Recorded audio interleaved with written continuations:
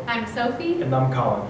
We decided to make a marimba out of PVC pipes and 2x4s to help test and prove the concept of Fourier transform.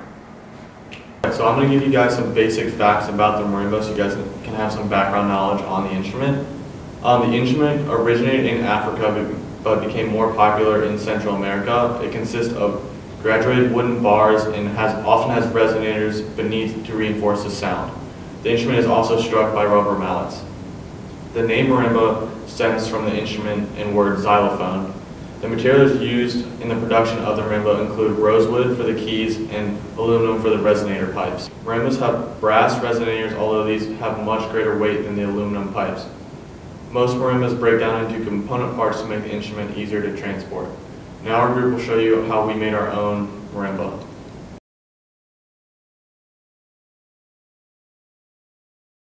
We use some principles and some theories that we learned about in class for this past quad. One of them being this equation for frequency, F equals M times V over 2L, and this is for open tubes. M is just any integer, 1, 2, 3, 4.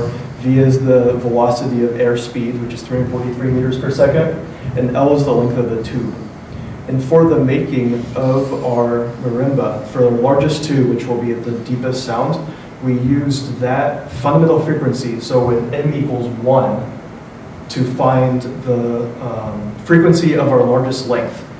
And for our largest length, we decided on 45 inches just for the base that we were building.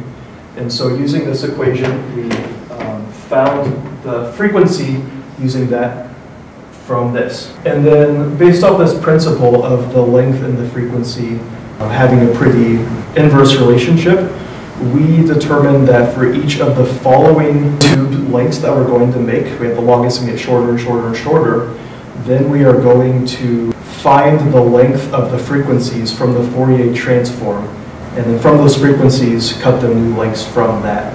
To get the Fourier transform for this tube, we took a ping pong paddle with a soft surface, and we hit the one end of the tube to make a note, and recorded it with a microphone at the end. And this is an image in Logger Pro of the first note we recorded from the longest tube. So this right here with the highest amplitude is the fundamental, and these peaks throughout are the different harmonics according to this one note.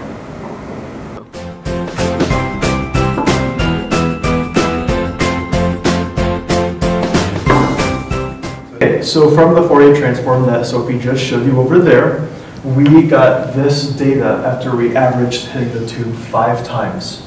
From the fundamental length, which was the lowest frequency we found, we calculated using this formula. We rearranged the open formula for L equals NV over 2F. We found the length of the tube, hypothetical, is 47.7. And so we're in the ballpark for what it is in real life, 47.7 to 45. If we did more trials, we most likely would have got a number closer to the length we had. And then over here for the frequencies, these are the different frequencies from the Fourier transform where there were peaks, as you saw before. And then from those frequencies, we found the lengths for the fundamental for the next tubes we made. And so that will be 23.6, 15.7, 11.7, and so forth. And so now we're going to go and make our marimba based off this data. Right now we are sawing the 2x4s to make a frame for our marimba.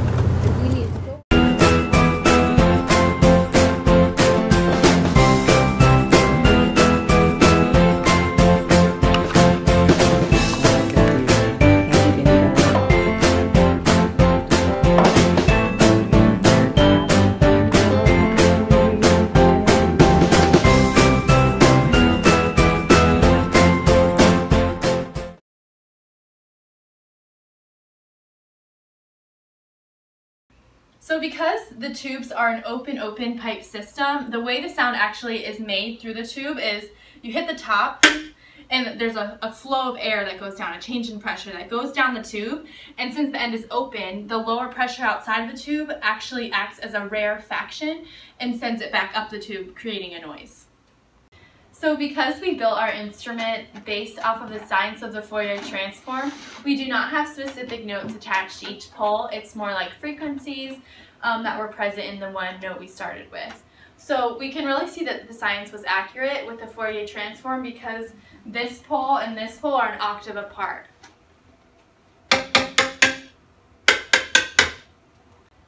So if you recall, we said before in a previous video that we were using a ping pong paddle to strike the top of the pipes. We found in fact that a spatula works better, so we just started using this. So like I said before, because there's not specific notes, it was very difficult to find a tune that we could actually play. So I came up with, as close as we could find, a rendition of Crazy Frog to play on the marimba.